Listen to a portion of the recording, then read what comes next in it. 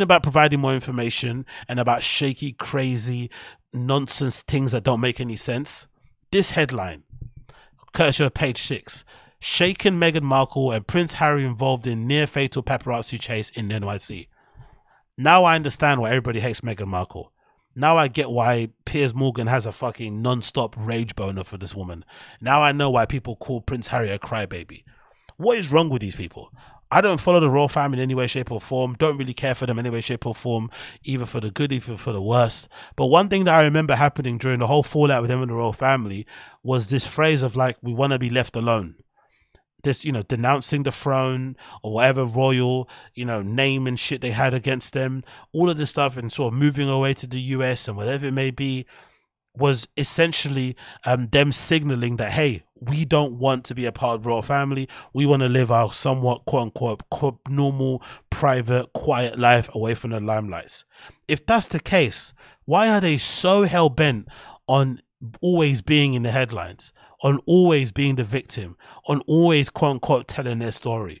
What is this story? So they were involved in a near fatal car crash, and this becomes a big story. It was a near fatal car crash. Nothing actually happened. So far, at the moment of recording, no actual footage of whatever car chase happened.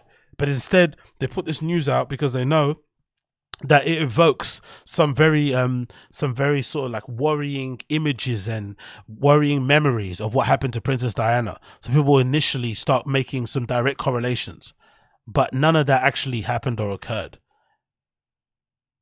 So they don't want to be in front of the cameras, but they don't mind also courting controversy, courting the attention, and just generally being absolute drama queens. Now, maybe something seriously did happen, but so far, what I've seen, it just looks like them actually performing and keeping it themselves out there in public again. It's really strange. And again, this is coming from somebody who hasn't paid too much attention to the details. I've not read Prince Harry's book. I don't know what's actually going on now, day to day, blow for blow. But from what I remember hearing about these guys, they wanted to be left alone. They went away from the limelights. They wanted less press intrusion, less paps around them. If that's the case, why are you even talking about this? If that's the case, why are you inventing this fiction? And if that's the case, why? Let's read the article courtesy of the New York Post. It says, Prince Harry and Meghan Markle are extremely upset and shaken. Of course, everyone's shaken, everyone's upset, everyone's angry. God almighty. After being involved in a near catastrophic 2-hour paparazzi chase in New York City on Tuesday night. The Duke and Duchess of Sussex, who were travelling with Markle's mum, Doria Ragland, were pursued by photographers after leaving the Ziegfeld Theatre, where the former actress was honoured by the Gloria Steinem at the Women Visions Awards in Manhattan. I would like to ask a question. Why is Meghan Markle getting awards? For giving African kids water? For dancing with disabled children? Why is she be given awards? Can somebody answer that? Why does she get awards? For just being alive, for having really nice hair, for having a really pretty face, for wearing high heels. Why is she getting an award? Who knows? It continues. The trio left the event in an SUV around 10 p.m. and were immediately followed by around 12 paparazzis, we're told. They eventually decided to ditch their original vehicle and jump into a yellow cab in the hopes of evading photogs or source claims. So these guys are wondering why a group of thirsty, clout-hungry paparazzis were after them. I can tell you why. Because Prince Harry was in a yellow fucking cab. Of course they were chasing them all across the city. Wouldn't you? Taking a picture of Prince Harry in the fucking yellow cab with a bag of Subway on his lap, holding onto his missus as they're traveling through the city. It's a funny picture. Of course that made sense. But if they would have jumped into the back of a Range Rover Sport or an SUV or an Escalade, no one would have cared. They would have just rent off, you know, tinted windows. It would have been fine. They would have gone back, way back home under their, you know, behind their big massive gate. But who decided to them jump in the yellow cab? Again, this is giving, it's giving a little bit intentional. It's giving on purpose. Why do they jump into a yellow cab? Why don't they have a driver driving them in one of those big black SUVs that celebrities are always in? Are they trying to pretend like they're broke? Because we know they're not broke. We know they're not living in a flipping 1-bed apartment. It continues. The insider alleges that one cameraman hit the car while another man almost ran over an NYPD officer during the near fatal chase. And this is America. This is New York. Doesn't matter if it's whatever. New York is obviously, there's a lot of traffic there, and sometimes people getting around in the subway is better than getting around in the taxis. I understand, but still, there are people that drive SUVs and Escalades and whatever they're called in New York City. There's no excuse of not having one of those big, black, intimidating SUV type machines there waiting for you as you leave your gala, slip back in the back of it, chill out, eat your Subway in peace, and go home. There's a picture of them looking lovely. Actually, Meghan looks delightful in this dress, to be honest. I'm not going to lie. She definitely knows how to wear the fuck out of a dress. Prince Harry looks like he's just nipped out on his lunch break in the office. But hey, we continue. That's them at the event. We're told the trio was pursued by 12 paparazzi after they left the Women's Choice Awards. It started off with 12 paparazzi. Okay, that's her accepting the award there. The award for having really nice hair and a pretty face, I guess. I don't know why she gets awards. Like, I would be embarrassed to be accepting these awards on like the daily or weekly or monthly basis. Like, why am I getting an award? I know she looks amazing. She takes a great picture. She's very photogenic, but surely you don't get awards for just being photogenic every single day. You have to at least do something, a little bit of something. She just turns up and just gets an award. Hey, you're really hot. Here's an award. It's like, what? And it continues. It started off with 12 paparazzis, then ended with 4 chasing Meghan, Harry, and Doria, the insider tells us. The security tried their best to lose photographers. Once in a taxi, Harry used his cell phone to record the ensuing melee.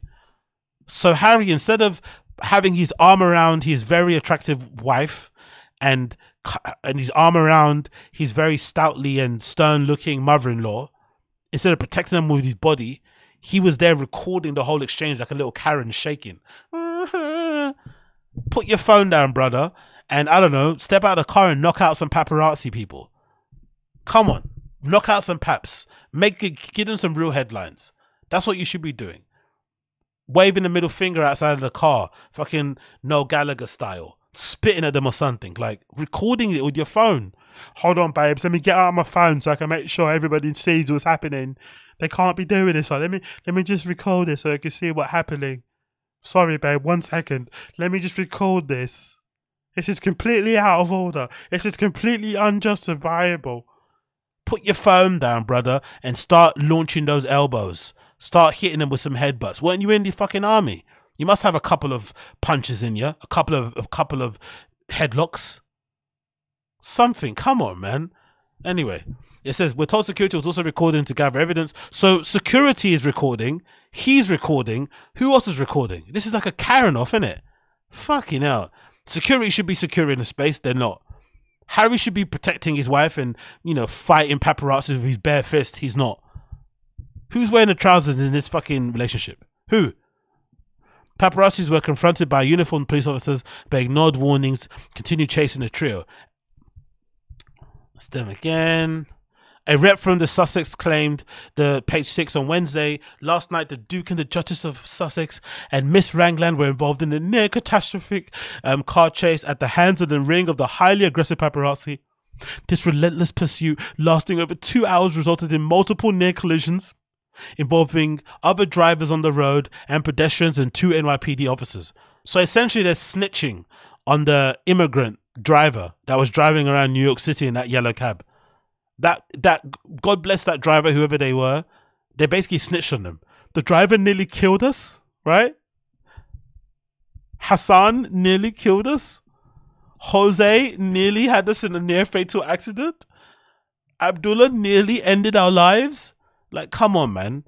Don't leave your life in the hands of some random yellow cab driver if you're a fucking, you know, if you're part of the royal family by extension or by marriage. Maybe, you know, get an SUV. Maybe book an Uber X. I don't know. Come on. While being a public figure comes with a level of interest from the public, it should never come at the cost of anyone's safety. Our source calls the incident absolutely shocking, says Raglan, who is 66 years old, was particularly terrified by the ordeal. Everyone is still upset, to say the least. It was horrific. We hear the Suits alum and her mother and husband were still in NYC following the Harry events. All right. But yeah, it looks like they're trying to trigger people, clearly because of what happened to the legendary and magnificent Princess Diana, RIP to the great one. They're trying to basically cause that emotion from people and get them flipping worried that way. But essentially, nothing happened. They got harassed like everyone else does. Celebrities getting into their car by hungry, thirsty paparazzi. And they turned that into a whole entire victimhood complex thing. These guys are the worst, man. I'm not going to lie. They're the absolute worst. I think it's all for attention. I think it's all absolute bullshit. And yeah, too much of this, man. Can't do this anymore. Enough. Leave us alone. Just leave us alone. Could you please? Is that possible? No. All right, I get it.